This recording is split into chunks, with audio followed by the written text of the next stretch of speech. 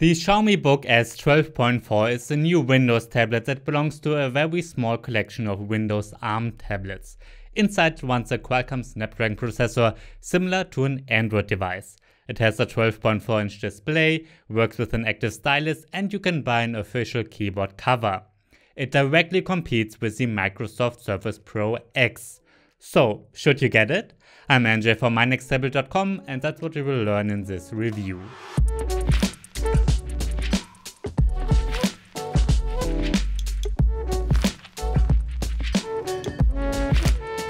The Xiaomi Book S 12.4 looks like a typical Windows tablet. It's 12.35 inches in size, has even black screen bezels, and the black body is made of an aluminium magnesium alloy. While I think it looks nice, I noticed that fingerprints are visible fast on the back. It's 8.95mm thin and weighs 720 grams without the keyboard, and that's quite light. On the front, we get a webcam that you can use to record full HD videos. The quality is fine, especially for video chats. Next to it sits a sensor for facial recognition, which Xiaomi, just like Apple, calls Face ID. Together with Windows Hello, it works great. There's a 30-megapixel camera on the back, and the quality is fine. On the right side, we get a microSD card slot, a USB-C port, a standard 3.5mm headphone jack, as well as a power button and a volume rocker.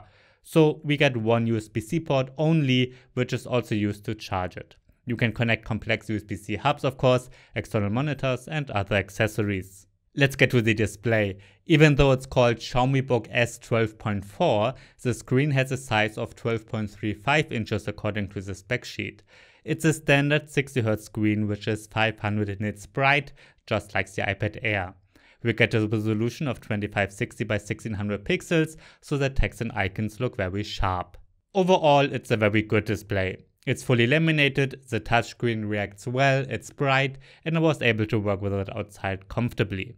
Sure, a 120Hz screen would be better than 60Hz, but the only Windows tablet that supports that right now is the Surface Pro 8. By the way, you can stream Netflix and others with HD quality on the Book S, in the browser and the app. That's always the case with Windows tablets, but certainly not with Android devices. The speakers are fine for Netflix and YouTube. You can watch a couple of videos or even a movie just fine, but sure, the sound quality is not amazing and very far from an iPad Pro or so.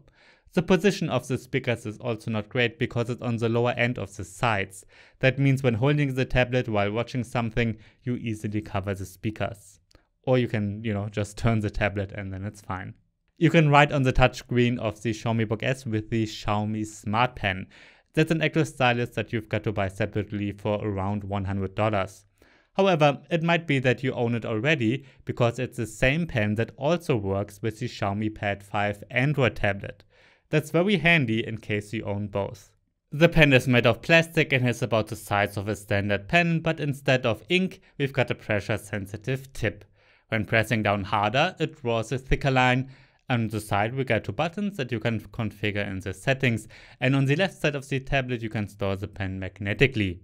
Xiaomi Smart Pen works very well. I was able to write handwritten notes in Microsoft OneNote without any issues, and annotating PDFs and Drawboard PDF works great too. Windows 11 has many features for pens built in, and they all work as they should. Windows has been supporting active pens for a very long time, and that's why even quite old traditional programs support one. Among these is Adobe Photoshop, with which I edited a couple of photos just fine. The stylus is not perfect, however. Since we get a 60Hz screen only, it sometimes looks like the writing is lagging behind the pen a bit, especially once you compare to a 120Hz tablet like the Surface Pro 8 or iPad Pro. But that's always the case with 60Hz displays. Let's get to the ARM processor. Inside the Xiaomi Book S sits a Qualcomm Snapdragon 8CX Gen 2 processor with 8GB of RAM and 256GB storage. Unlike the Surface Pro X, you cannot change the SSD yourself. And again, unlike the Pro X, there's no version with LTE or 5G, which is a bit disappointing. Since this is an ARM processor, I wasn't able to run all benchmarks, but some were possible. In Geekbench 5, the performance is better than the first generation of the Microsoft Surface Pro X. However, the Surface Pro 8 is much faster than the Xiaomi, and you get even more performance with the iPad Pro, and remember that the Apple M1 is an ARM chipset too. In real life, the performance is fantastic for office work. Microsoft Word, Excel and the Edge browser run very well, even if you've got all of them open at the same time and a YouTube video is running in the background or you're downloading something. Adobe Lightroom runs okay too, but as on all Windows devices, it's sometimes a little bit laggy.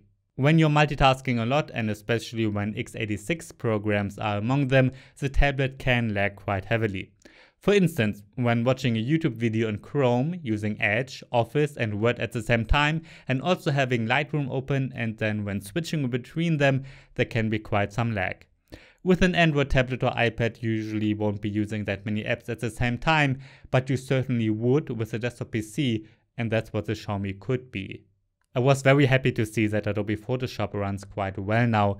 That's an x86 program that runs in an emulator on this ARM chip.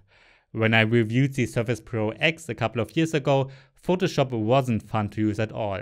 But now it runs well and is similar to an Intel processor. So Microsoft improved Windows on ARM noticeably. The Chrome browser runs great too. However, many other traditional apps like Adobe Premiere Pro and many games cannot be installed. That's because of the ARM processor and Windows on ARM. You must know that you cannot install all old Windows programs that were developed for the x86 architecture like an Intel processor. I certainly cannot recommend it as a gaming tablet. It makes no sense to get an ARM Windows device to play games with. Many cannot be installed, but some are possible. I played a bit of Asphalt 9 and that runs well with medium graphics, but it's not enjoyable with high graphics settings. World of Tanks Blitz runs fantastic, however, even when setting the graphics to their highest. When playing games, but also when working intensively, I noticed that the Xiaomi Book S can get very warm. Of course it does, since it has no active cooling, which also means it's dead silent. I'd say it gets similar hot to an iPad Pro or Surface Pro 8. Just like on all recent Windows tablets, the Xiaomi Book S is running Windows 11. However, it's Windows in S mode. That means that out of the box, you can install apps from the Microsoft Store only. Because of this, the system is supposed to be more stable and secure, which is the truth, I'm sure, since you cannot install any kind of malware accidentally from random websites. The downside is that you can't install any apps from websites, and that means you cannot install any that are not listed in the Microsoft Store. Among the ones that are missing are Google Chrome and tons of others like Photoshop. Others like Lightroom, Drawbot PDF, Netflix and many more are listed, however. I reviewed the tablet in S mode at first because I think this makes sense on an ARM processor. It's not meant to be a gaming tablet anyways, and I don't think Xiaomi wants you to get it as a Photoshop tablet either. If you want that, I think you should get an Intel device. Living with Chrome is fine because the Microsoft Edge browser is based on Chromium now anyways and works well. And you can use all Office apps, Lightroom, Netflix and so on. And on Windows devices, I mostly use the browser alone anyways, and all web apps work as they should. But I did want to test Adobe Photoshop and also try Chrome and see if there's any difference regarding battery life. So I turned off the S mode, which works very fast and easily with just a couple of clicks. You don't even have to restart Windows. Once you deactivate the S mode, you can install Google Chrome and Photoshop just like with any regular Windows PC. Well, almost. As I said, we've got an ARM chipset here, and that means that many apps won't run. Windows on ARM is not perfect yet, but it could get more interesting in the future once you can install Android apps easily.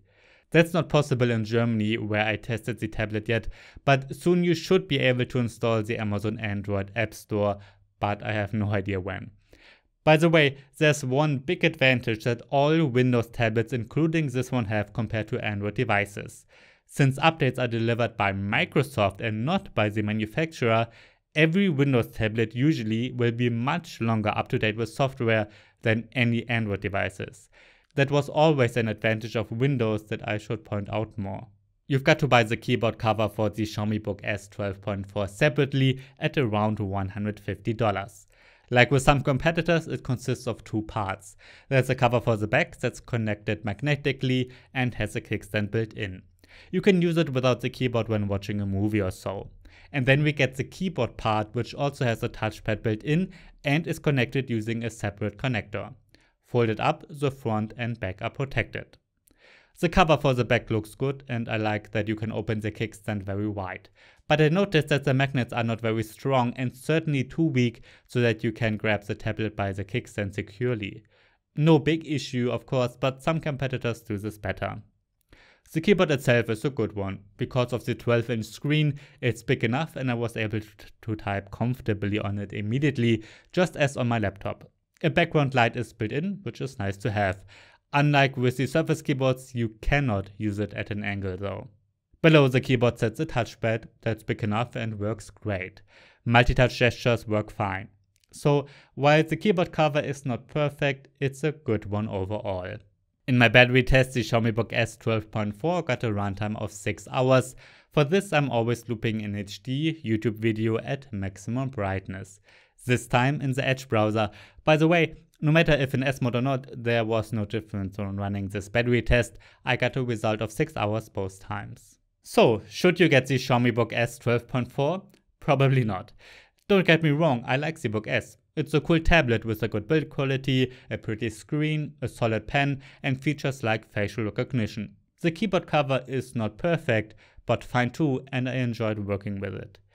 The question is, why should you consider getting the Xiaomi Book S? If you want Windows 11 because you want to run traditional Windows programs, then Windows with an ARM chipset is not suited for you because many won't work. A Windows tablet with an Intel chipset like the Microsoft Surface Pro 8 is the better choice for most. Do you want an ARM processor because of its longer battery life? Well, my battery test shows that the runtime is not amazing. And if you don't even need Windows, then why not get an iPad or Android tablet? With that being said, I can imagine that the Xiaomi Book S can be an interesting choice for some.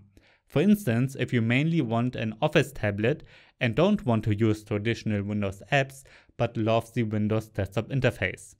Windows 11 in S mode on an ARM chip is still better than the Samsung DeX desktop mode in my opinion, especially if you mostly want to do office work. And it is cheaper than the Surface Pro 8. Let's check out some alternatives. I think for most the Microsoft Surface Pro 8 is the better choice. It has a premium build, works with an Active Pen 2, has a better 120Hz screen and supports a fantastic keyboard cover. Here we do get a normal Intel chipset with normal Windows 11 that also runs old Windows apps. By the way, I think the Surface Pro X is not a great choice for most, just like the Xiaomi Book. If you don't care about Windows but want a large 12-inch tablet, then check out the 12.9-inch Apple iPad Pro with the M1 chipset. This ARM processor is much more powerful, it has a bigger screen, supports 120Hz and can be used with a fantastic active stylus and a keyboard cover.